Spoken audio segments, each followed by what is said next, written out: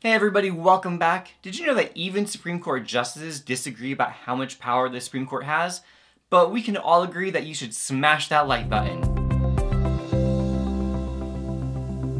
You might be familiar with political ideologies like liberal and conservative, but there are also judicial philosophies, and this refers to what a judge believes the proper role of the court is. Should the judiciary be more or less powerful? Judicial restraint suggests that the court should defer to the democratically elected branches or states basically whenever possible. It doesn't mean that courts should never overrule the other branches, but it does view that as something to be done only when something is clearly unconstitutional. Otherwise, it's better to let people who have been elected by the public make policy. So judicial restraint carves out a very limited role for the court. Between this and practicing stare decisis, justices are less willing to strike down legislative or executive actions or to overturn the court's past rulings. Judicial activism, on the other hand, embraces the court using its power, saying that through judicial review they can and should be free to overrule the other branches when they're wrong. This view doesn't focus on the idea of which parts of government are more or less democratic,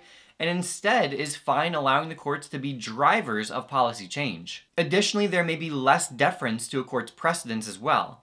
In other words, to an activist justice, if something is wrong, whether it's a past ruling or a current federal or state law, the court is justified in using its power to right that wrong. I want to point out that in speaking appearances and their Senate confirmation hearings, most justices describe themselves as believers in judicial restraint. Chief Justice John Roberts famously said, "Judges are like umpires. Umpires don't make the rules, they enforce them." Most commonly, the judicial activism label is thrown out to describe a ruling or a justice somebody doesn't like, probably because it's a way to question whether the court should even have the ability to rule as they did. Cases like Roe v. Wade and Obergefell v. Hodges, which established abortion rights and same-sex marriage rights respectively, are seen by conservatives as activist rulings, and liberals describe rulings like Citizens United versus FEC and Dobbs versus Jackson, which struck down campaign finance laws and got rid of the right to an abortion, as judicial activism. Critics of judicial activism accuse the court of legislating from the bench,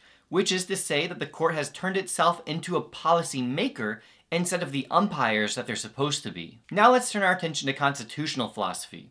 What we're talking about here is the debate over how the Constitution should be interpreted. According to the strict constructionist approach, the Constitution should be interpreted pretty literally, based on what is directly said or clearly implied. So when a strict constructionist is deciding whether or not Congress is allowed to do something, their main determination is based off of whether the Constitution says Congress can do it. If it does, great, they can do it. If not, sorry, it doesn't say that, so that probably means that they can't do it. Broad or loose constructionism is the opposite.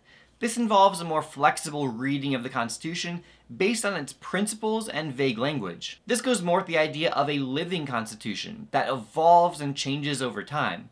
We'd associate this philosophy with things like implied powers and a broad interpretation of the Commerce Clause. So this view often supports increased federal power. A classic example of this debate was between Jefferson and Hamilton over whether Congress could establish a national bank. Jefferson had the strict constructionist mindset.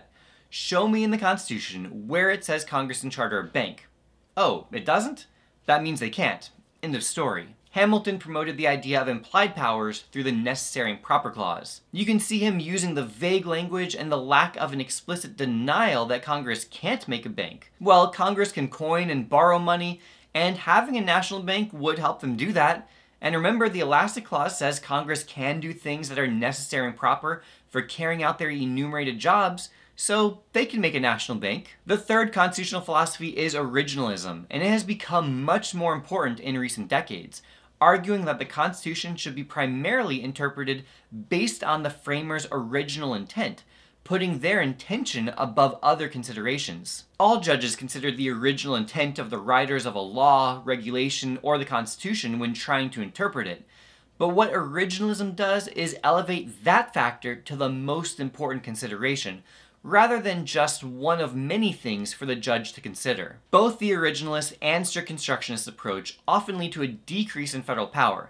This is because the Constitution, well, it didn't give all that much power explicitly to the federal government, and there's also lots of writings by the framers showing how much they feared an overly powerful federal government. Last up are the checks on the Supreme Court's power.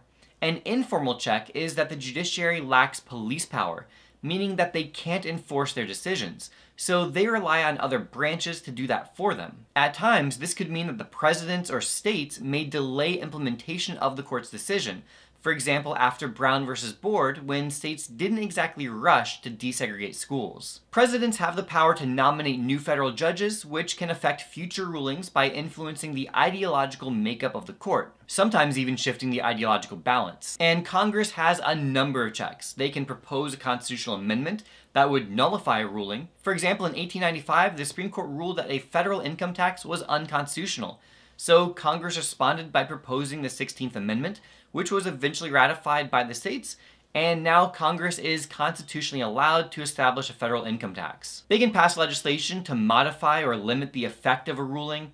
After the court struck down the Gun-Free School Zones Act in U.S. versus Lopez, Congress passed a new version specifying that prosecutors had to show that the gun in question traveled in or affected interstate commerce. Congress can also change the court's appellate jurisdiction or change the number of justices on the court. Adding more justices to the court would allow the president and the Senate to significantly influence the ideological balance of the court. And changing the court's jurisdiction means that Congress can pass a law stating that the Supreme Court is no longer allowed to hear First Amendment free speech cases, for example. This could be significant if Congress did this to prevent the court from reviewing a law that they had passed to prevent them from overturning it. And as mentioned, the Senate has the power to confirm judicial nominees. Alright, well that's it for the judiciary. Great job everybody. Until next time, this has been a La Money production. Thanks again for watching. I know that test is getting close, so think about getting the Ultimate Review Packet to help you out. Make sure you hit that like button and subscribe, ring the bell, all that stuff, and I will see you in the next video.